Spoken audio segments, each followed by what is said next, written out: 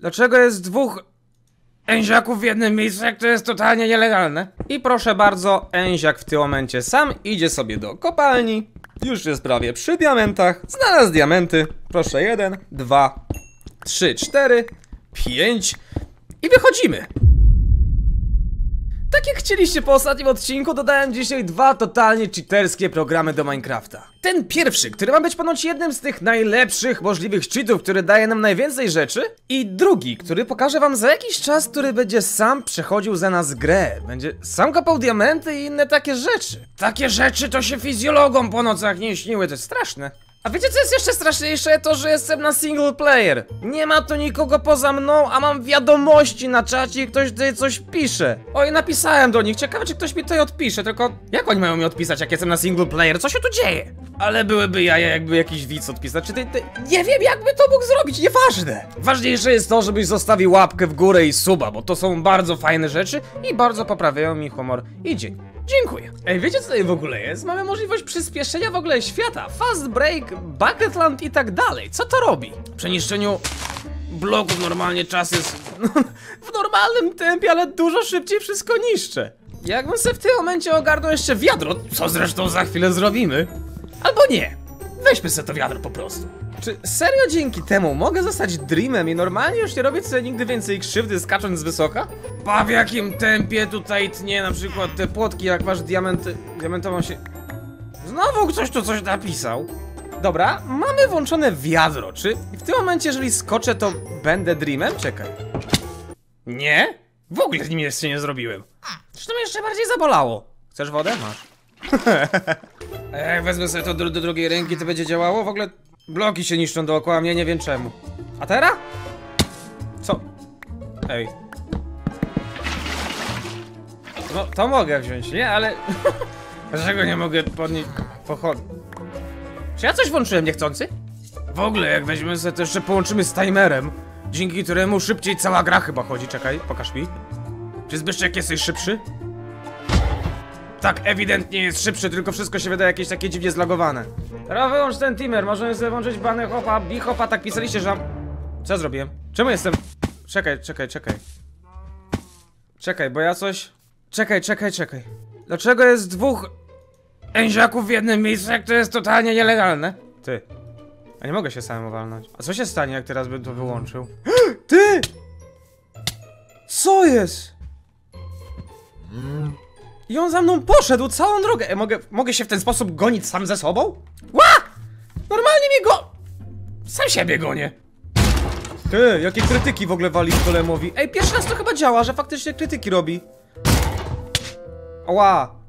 No, co prawda dobrze szło, no, ale mnie sięgnął w końcu. Dobra, możemy tutaj latać na przykład? Czekaj, co to? Aha, jakieś takie rzeczy odnośnie chyba wyglądu tutaj są. Znowu z siebie wylazłem, wróć do siebie, to nie to klikłeś. Teraz pójdę lać się ze Zbyszkiem normalnie tak, jak on sobie tego w ogóle nie wyobraża. Co? O, w ten sposób mogę. A czekaj, przestań latać, bo ty latasz. O, pa. Czaisz? Nic nie robię. Ja pierdzie... Bloki ci się skończyły. O, ale mogę tak znowu. Jakie to jest porąbane w ogóle, ty. I tak ludzie grają? I nic im się nie dzieje przez to? Dobra. Ale dostał puncha, ja pierdzielę. Padł od razu, nie miał szans żadnych.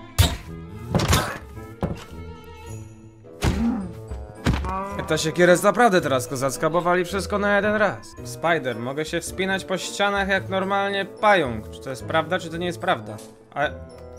A że jak ja to robię niby? Ty no, moonwalk Michaela Jacksona.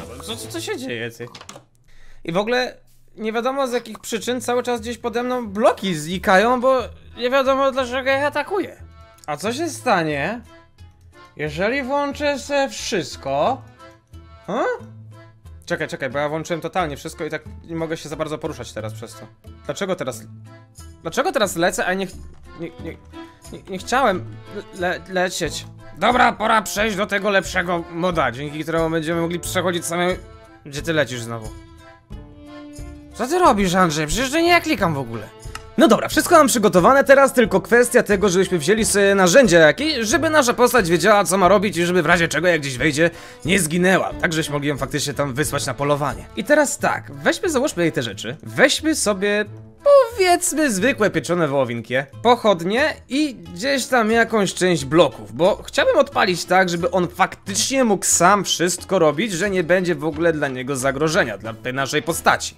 I teraz tak, jeżeli klikniemy sobie automatyczne jedzenie, klikniemy sobie powiedzmy tutaj krytyczny atak plus kill aurę, żeby atakowało w razie czego nam moby, które będą gdzieś koło nas. Auto armor, auto weapon. I teraz mamy taką opcję, bo graliśmy już na tym programie, ale chodzi tutaj dokładnie o ten właśnie program baritone. I podobno jeżeli wpiszę sobie teraz w komendę mine diamond ore, to w tym momencie po wpisaniu tego nasza postać zaczyna już sama gdzieś w ogóle iść. I patrzcie na to. Wyjdźmy z mojej postaci. Gdzie jest tutaj, jak to się nazywało? Freaka. Okej. Patrzcie, normalnie macie Enziego, który ogarnia wszystko lepiej niż ja. Co on robi? Ty. Już ma diaksy. Co się w ogóle dzieje? Ale w jakim tempie? Ty jaki kozak? I on uważa na lawę, nic w zasadzie mu się nie dzieje i chyba w tym miejscu będą już kolejne... O, tu se wziął. Normalnie nie wiem, gdzie widzicie. On buduje bloki pod sobą. Stawia sobie bloki, żeby gdzieś się przesuwać. Patrzcie, gdzie coś jeszcze może być i planuje całą drogę, jak się dostać do tych diamentów. Chyba nawet, tak jak patrzę, omijając wszystko po drodze. W sensie te wszystkie niebezpieczeństwa, no bo zobaczcie, to jest wszędzie lawa i on idzie zaraz obok i jeszcze nie wpadł do tej lawy. Ile mamy diamentów w tym momencie? Nic. Kolego? Bo tak, a czekaj, a jeżeli wyjdę z freekamu w tym momencie, to czy te diamenty... Nie, on totalnie te diamenty źle niszczy. Ale jeżeli teraz będzie miał ten kill, bo on niszczył to ręką. Ty, no nie, on nie niszczy tego. Okej, możemy sobie wpisać stop. Coś jest, dlaczego tak szybko to się rusza? I mamy na przykład diamenty tutaj, tylko... Aha! Patrzcie, Boże, to jest naprawdę już tragedia w moim wykonaniu, że ja tego nie ogarnąłem. O Boże drogi. Przecież on normalnie w tym momencie podnosi te diamenty i wszystko zbiera, tylko wystarczyło, żebyś mądry był na survivalu, a nie na creative'ie. I proszę bardzo, Enziak w tym momencie sam idzie sobie do kopalni. Już jest prawie przy diamentach. Znalazł diamenty. Proszę, 1, 2, 3, 4, 5 i wychodzimy. Jakim cudem tak blisko siebie są diamenty w ogóle w Minecrafcie? To jest 1.16.5, tak nie powinno chyba to wyglądać. Wiecie co jest najzabawniejsze? Ja tutaj się bawię, patrzę sobie co jest, nie? A koleś w ogóle mi uciekł! I tak chyba to wygląda ze wszystkim, bo możemy sobie znowu wpisać stop i na przykład możemy sobie wpisać hashtag mine. Ej, chcę coś sprawdzić, bo tu jest napisane, że podobno będzie mógł robić tego. Normalnie wiadro se walnąć, czekaj, zobaczymy, sprawdźmy to. Daj mu wiaderko i daj bloki wyżej, tak w razie czego, żeby zginął, jeżeli spadnie. Dobra, włączamy z powrotem freaka i wpiszmy hashtag mine diamond ore. I czy on faktycznie walnie wiadro? Ty! On jeszcze lepiej kombinuje, a weź go zrzuć. Próba ataku nieprawidłowego bytu? Coś zepsułem. Dobra, zróbmy inaczej, polećmy na totalnie dużą wysokość, żebym miał czas wpisać to wszystko, żeby mógł to sprawdzić, bo wiadomo, jakby mnie tutaj walnął jakiś mob bym spadał, to raczej zrobi wiadro. Ale tak, muszę to jakoś zrobić samemu. Polećmy naprawdę wysoko i wpiszmy sobie te rzeczy. Dobra, zrobimy to inaczej, sekundę, bo już się zaczynam gubić w tych opcjach. Czyli wpiszmy sobie faktycznie teraz Mine Diamond Ore i szybko dajmy sobie Survival. Uwaga, to nie da się ukryć, że jestem ciut załamany. Ty, on se sam idzie po... rzeczy pozbierać. Co ty gadasz? Pozbierał część rzeczy. No nie wszystkie, co prawda? Ale coś pozbierał, a teraz chyba ucieka w ogóle przed tym zombiakiem. To jest porąbane.